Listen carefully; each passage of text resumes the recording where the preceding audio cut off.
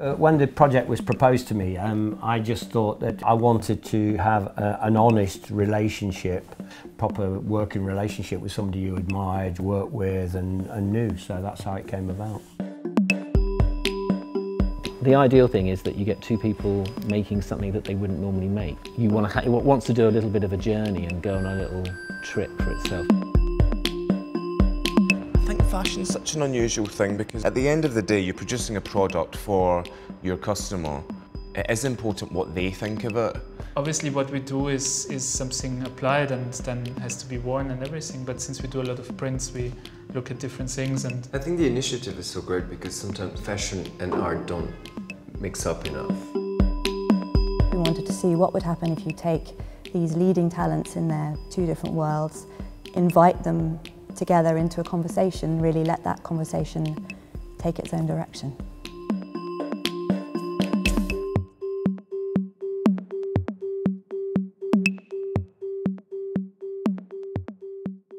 Britain Creates 2012 Fashion and Art Collusion is a project that involves 9 collaborations, each one a fashion designer paired with an artist.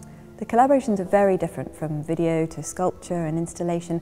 Many of them share a kind of presence of hand, making, craft, and there are also some material similarities, as sort of radiance and reflectiveness and jewel-like colours. They were responding in some way to the setting of the V&A. We looked at the idea of multiples and doing something which had an element of craftsmanship to it. They're all different, they're all unique. Silhouettes of jumpers. We went to the print room and we tried some stuff out, and then we threw the jumpers down on the screen, and then that's where it all made sense. Exactly. Matthew Williamson and Art Collusions had plans to collaborate in the past. Collusion was the opportunity for them to finally collaborate together, and one that they leapt at.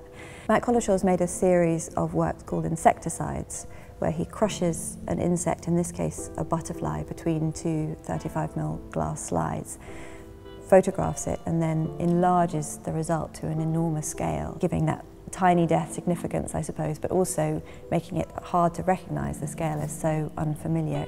Matthew Williamson's responded to that in a way by creating a 3-dimensional contoured relief in beautiful beading and sequins that picks out the highlights and the scales of the butterfly's wing, and also creates this sort of relief terrain map.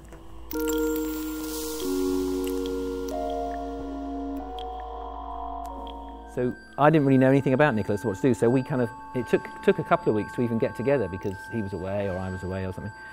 And then we had a kind of brainstorming, and we just tried to kind of end up with something that neither of us had really ever made before.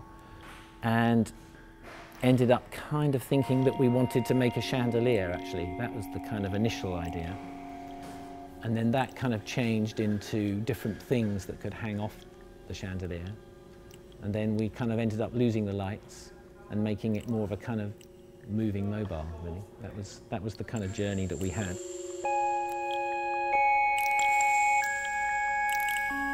Giles Deacon and Jeremy Deller, they're old friends, former bandmates, and had this instant, easy communication. And they were interested in exploring William Morris prints. I think they both responded strongly to the arts and crafts movement's tenet of art for all and in the everyday. So they actually came to the V&A to research a print. They found a stained glass window by William Morris of Sir Lancelot, and that was the basis for the print that they applied to the lycra fabric that they've used to create a full-body running suit with a flowing train, headdress which Stephen Jones contributed, and a great leather-lashed staff. Jeremy Deller's called it an arts and crafts suit of armour for an athlete.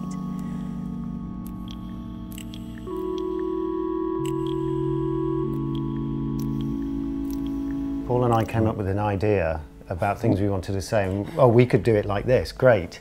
So we had this very simple drawing, and then I see the Steve at the foundry, who I've been working with, say, Steve, can we make this? And of course it opens up a can of worms. The piece that we've done together is this big substantial bike held up by the little mouse, and he's that big and the bike's that big. So the piece is about life and about how humble your start is in any way. You know, the fact that if you try hard and dig deep, and however small you start, you can do great things. So it's about that. Even if it's just overcoming the human condition. Hussein Chalayan is probably amongst all the artisan designers the one who already straddles the worlds of fashion and art most of all. He came to meet Gavin for the first time, essentially interviewed him with Gavin intoning the words that Hussein had transcribed during the interview, and Hussein providing a kind of chanted echo behind. From that, Gavin designed a series of rings for the label in the middle of their vinyl edition, which draw on the Olympic symbol, but also refer to Duchamp's rotary sculptures. One of those designs was transferred onto a wooden disc and placed horizontally, and that disc rotating is what was filmed to create the video that accompanies the track, where the camera follows the rings as if from the viewpoint of a runner on a running track or a needle in the groove of a record. When you're chasing value, if you actually get that thing, you actually get that car, you get that thing. There's not a single formula for a successful collaboration, and in fact I think each of the pairs approached that challenge in a different way. You know, the challenge of communication and trusting one another and giving up the total control over the artwork.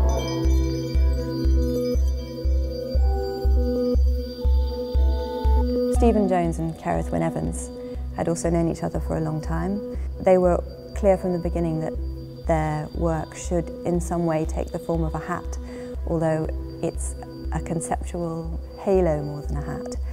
5 glowing rings of LED orbit around a central headband, and that's a sort of elegant reference to the 5 rings of the Olympic symbol. Kerith has used light a great deal in his conceptual practice, from fireworks to neon, and here I think the medium is almost following the fluid lines of one of Stephen's sketches. Well, we haven't worked together, but Christopher and Peter have worked with my husband before, and then this project came up. So I guess the collaboration itself was in the air already. Yeah. So when we both heard that there was the option to work together, we were like, yeah, great. Yeah. So we can make it happen. And I made the figure and the face and the hands and feet, and Christopher and Peter made the outfit. And I guess it's a really exciting pose she's in. No, it's from a yoga book, and we thought it's great that it's something so athletic. And a yoga pose I certainly can't do, and I don't think you two can either. Not really. Yeah. I mean, it does look very Francis. Yeah, it looks very you color. too. Yeah, but So it's interesting how, I don't know, it fits really well together, I guess.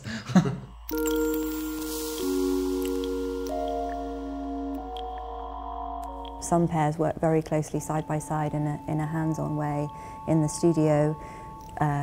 Some of the collaborations evolved through the process, while others were decided at a sort of planning stage at the beginning.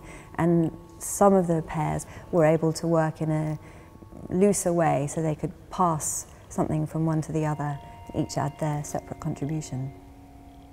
Mary Katranzu and Mark Titchener again were introduced just for this project. Both of them work with extremely dense digital imagery themselves, so that immediately gave them a common technical language, but it also gave them a challenge in how they could combine that into one work without clashing or being at war with one another. So in this digital animation, they've created a space, a whole world, where their separate contributions can combine and interact in different ways.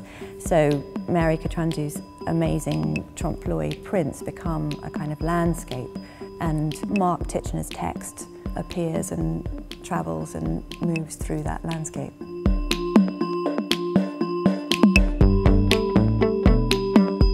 All the artists and designers were very curious to explore each other's worlds and And I think that most of them have found it a very rewarding experience to step outside their own creative practice, outside the boundaries of the art world or the fashion world for this time. I even think that some will take something from the project back to their own work and practice in the future, which I suppose is the most rewarding that an artistic experience could